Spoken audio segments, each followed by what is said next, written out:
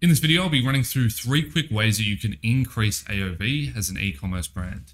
Number 1 is product bundles. Now, I've got an example of what product bundles actually look like here on this particular brand, but it doesn't necessarily have to be stacking the same product. Stacking the same product does work really, really well, as you can discount it by having multiple SKUs in there as it cuts on shipping costs. But also bundling dynamically between B and C products can be really helpful for increasing profitability and moving stock that is, generally speaking, hard to move.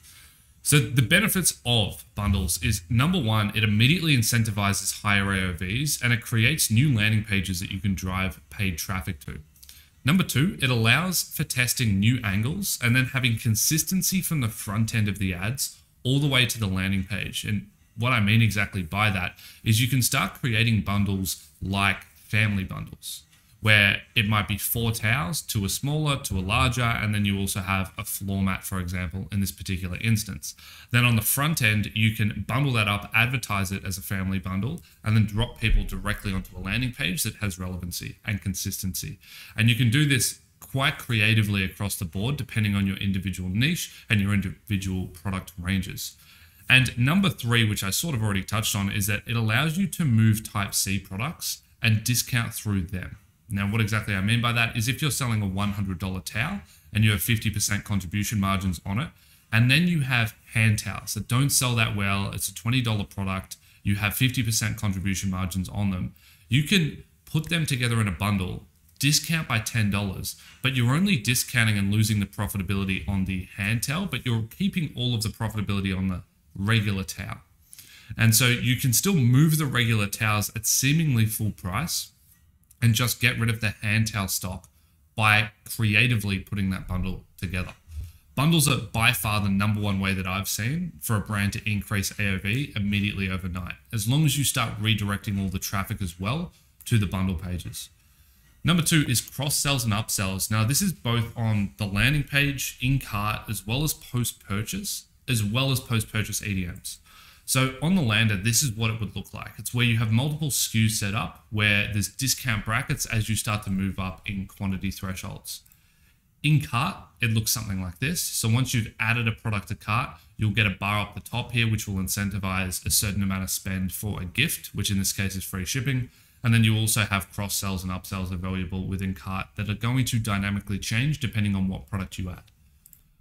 Post-purchase looks like this. So once you've actually made your order, you'll get redirected to a landing page that's going to prompt you to add an additional product to your cart. The great thing about post-purchase one-click upsells is you already have the payment information of the customer. So all they have to do is click one button and you immediately cachet that payment and it gets added to their existing order. So it doesn't require multiple steps. They don't need to go back to the website and go all the way back through the checkout process. It's one click and it's added in. This also works incredibly well if you have a direct offer. So if you're going to run something like this, you want to be running it with an offer on that post-purchase one-click upsell. This is also what a post-purchase one-click upsell can look like. You don't have to redirect to a specific landing page. You can redirect to the regular checkout page with the order confirmation, with the shipping details, etc. And then you can strategically add discounting in around. So you can see here that they've got a reorder button for 15% off. Up here, they've got get 30% off this product, and you can quickly add that in. And then over here, they've got another discount, and then they've got more products. So there's a lot going on this post-purchase checkout page, but this just goes to show how much you actually can do to try to incentivize higher AOVs after the purchase has been made.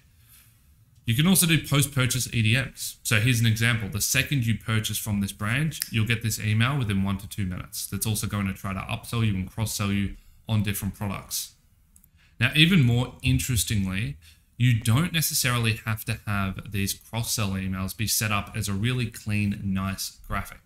Instead, here's an email that I used to run that would convert at 90%. And this is just a single plain text suggestion. And the reason why these work so well is because it looks like it's fully customized and tailored to you as the individual consumer.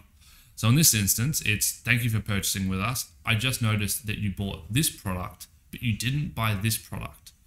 in case you want to, and then directly objection handling, in case you want to keep your patio heater rust-free and protected when you're not using it, I'd highly recommend that you actually add this to your order. I've also gone ahead and added a 40% off discount code to this link for you in case you do want to add it to your order. And then a PS at the end here so that it looks even more genuine. By the way, if you do actually go and purchase this, it'll ship as a separate order due to the fact that we store these products at different warehouses. And then you can also see the subject line up here at the top here. Hey, is this correct? So I'm calling out, there might be actually an error in your order here. You definitely should have added this. Just checking that there was a reason why you didn't. This converted once again at 90%. And the product here, how I actually set this up, which was very, very effective, is that the product was available. The actual cover was available on the website, but I priced it up by 2x. So regular pricing of a patio heater cover across the board is about, in AUD, about 70 to 80 Australian dollars. But I would price it up to 160. So even when you were on the website, no one would buy it because no one wants to pay 160. It's way overpriced. So they would just buy the heater, and then within 20 seconds, they would get an email offering a 40% discount off the product. And so I would be selling it at full price in the post-purchase discounting offers. And then on site, if someone was to actually go and buy it, they'd be buying it at 2x. And so the margins on that were well above 90%. And so it's important to consider if this is applicable in any way to your brand, if there is a complementary product that just makes sense to buy, and it would be weird if someone didn't, and you can frame it in a way and you can angle the email in a way that's like, hey, it's strange that you didn't buy this. Just in case you do want it, here's a discount code. This will convert very, very well, and it'll add tens of thousands of dollars in revenue per month to your store. Number 3 is threshold offers. Now, everyone's seen threshold offers. Almost everyone runs them these days. So that's simply a spend $100, get free shipping. Spend $100, get $10 off. Something of that nature. You can have this appear in cart. You can have this appear at the top of the page. There's 2 important considerations, though, when you're setting up these threshold offers. Number 1 is that AOV typically has a bimodal distribution, which we'll touch on in a second. And secondly is that you need to consider mean, median, and mode AOVs, and don't just set your thresholds based on what Shopify says your AOV is. So let's talk about bimodal distribution. If you have a large SKU range, and even if you only have really 5 to 10 products, you still should have some kind of bimodal distribution across the cohort data of average order value. And the typical reason as to why this is the case is because you're going to have different priced products. You might have a product priced at $60 and a product priced at $150. And so people are either going to be sitting at $60 or $150. And that's why you'll get 2 bumps in this graph here. Or number 2 is because returning customers spend a lot more than first-time customers. And so you'll end up seeing that the first-time customers over here are going to spend about $40 to $60, but then returning customers will come up and spend about $100. In this particular instance, in this particular brand, that is the case. First-time customers usually only spend $35, but then returning customers will always come back and buy bundles, which are valued at $100 and above. So in this instance, we'd want to be setting 2 offer thresholds, one at 60 and one at 130. That way, we're going to be incentivizing both of those cohorts to shift upwards to larger cart sizes. Where people would normally make a mistake here is they would look at the back end of Shopify, which would say that their AOV is $90.15, and then they'd set the typical free shipping at $100. But it makes no sense, because if we actually look down here at $90, not many people at all are actually purchasing $90 orders. And these are the people that we'd be trying to incentivize up to $100. Instead, it's really important that we do look at this distribution and identify, okay, majority of people sit at $100. So we need to incentivize this cohort here upwards to about 130, 120. And then over here, most people are sitting about 30 to 40. So we need to incentivize these people up into that 60 to 70 range. And to do so, we would set those thresholds accordingly. Now, in regards to mean versus median versus mode and how you should be looking at this, as I just said, we've all seen the classic free shipping over $100, but the dollar amount is almost always set wrong.